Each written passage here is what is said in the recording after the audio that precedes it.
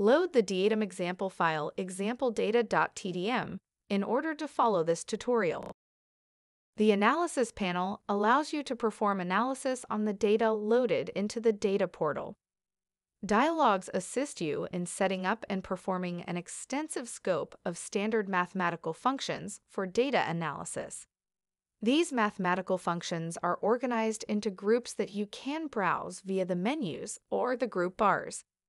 The DIAdem calculator allows you to define your own custom formula-based functions. The calculation manager will allow you to define a set of calculations to execute where the output from one calculation may be passed as input to the next calculation. When you activate the Analysis panel by clicking on it, the graphical user interface changes, displaying a blank output area in the middle of the application.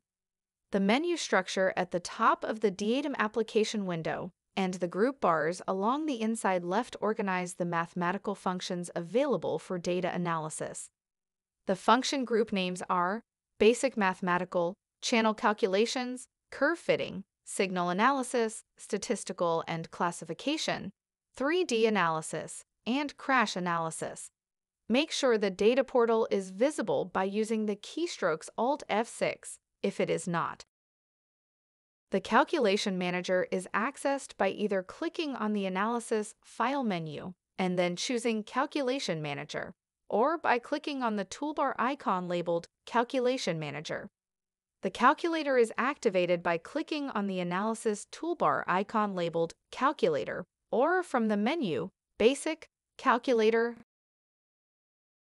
Choosing a mathematical function from the menu or the group bar launches a dialog that will typically accept one or more channels for input.